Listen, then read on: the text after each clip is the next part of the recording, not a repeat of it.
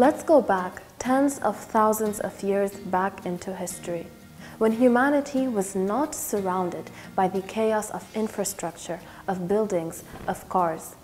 Instead, we lived out in nature, in tune with the animals, with the ecosystem, and with the sun, with the stars at night.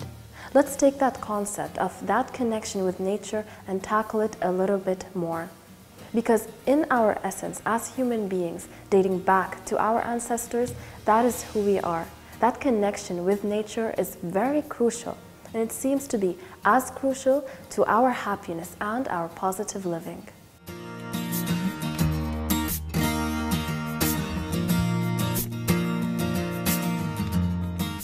Hello there and welcome. It's nice to be right here on Positive Living on KTV2 once again.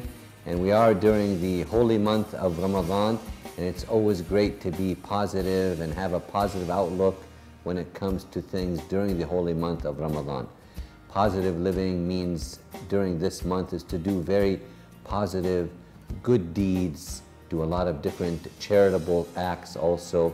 It's very good to help the people that are in need, the little that are less needy and so forth that need assistance. So it's very important to do that during the holy month of Ramadan. Some examples of that is also to provide the iftar meals for people that are a little less fortunate.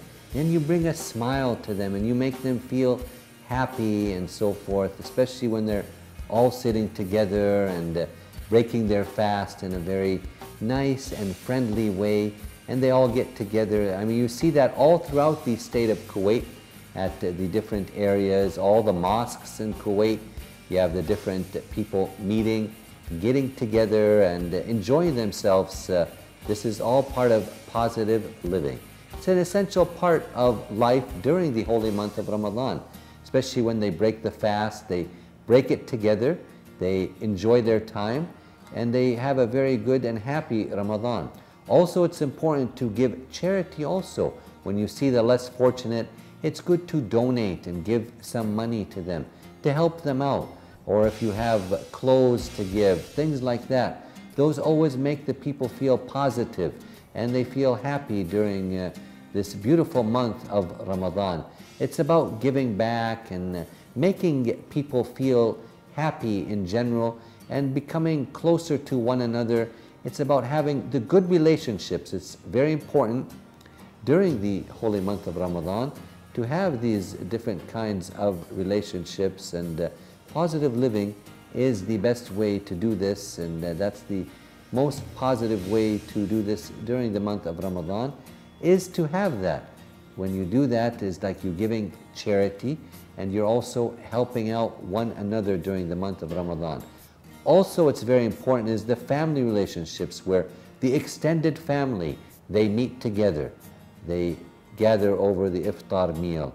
They also spend a lot of time together, the whole extended family, where the families get to see each other, the nieces, the nephews, brothers and sisters, they all meet together to have a very nice family time, which is very important also for positivity during this holy month of Ramadan. You also like to see that continuing throughout the year. We don't just like it during Ramadan, but we'd like to have that keep going all throughout the year. It's a very essential and important part of positive outlooks and positive living for great things to do during the holy month of Ramadan. So those are just some of the things that we look forward to. Stay tuned for more.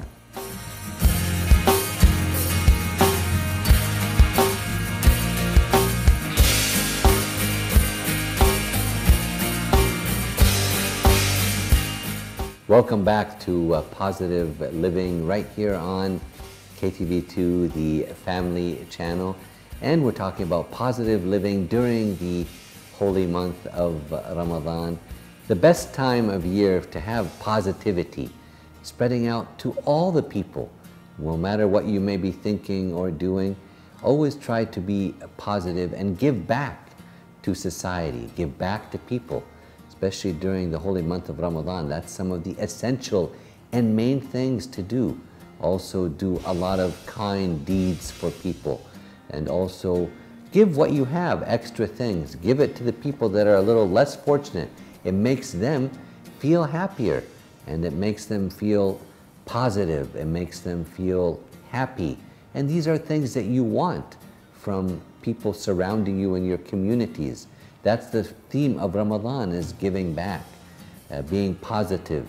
Also going out to experience the different things that we have in our culture here, which is the diwaniyas, the ghabgas and so forth.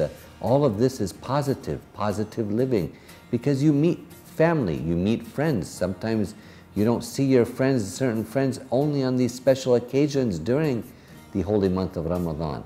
And it's such a nice atmosphere to sit in a very friendly environment and enjoy such beautiful times with all the different people that you may meet and experience during this month of Ramadan. So it's really very important and essential to have these visits, and it leads to positivity in so many different ways. So especially if you go like to visit in the diwaniyas, the people are very receptive.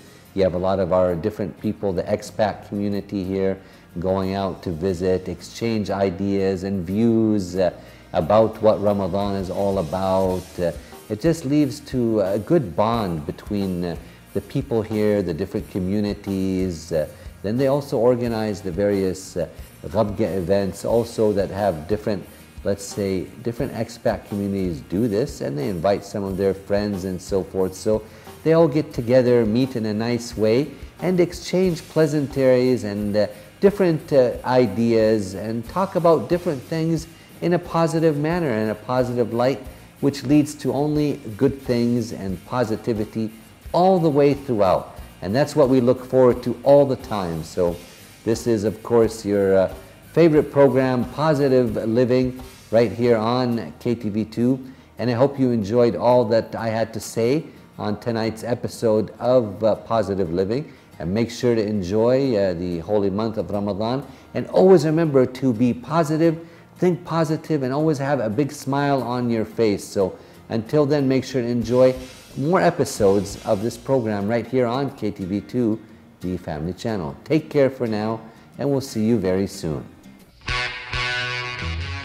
If you're intrigued by the idea of reconnecting with nature as a human being, but you're a little hesitant because you're scared of the insects, you do not want to leave the comfort of your bed, or the weather freaks you out, maybe it's going to rain at night on your camping trip, keep that all aside. Yes, there are definitely challenges when you reconnect with nature, but there's also a lot of beauty. You keep yourself away from all the distractions of life. You throw away your phones, you throw away your work. Instead, you focus on what it means to live in the moment. Let's say hiking, let's say camping, under the stars of the night, or under the sun in the morning. That beauty and that reconnection with the breeze and of nature will definitely fill your soul up.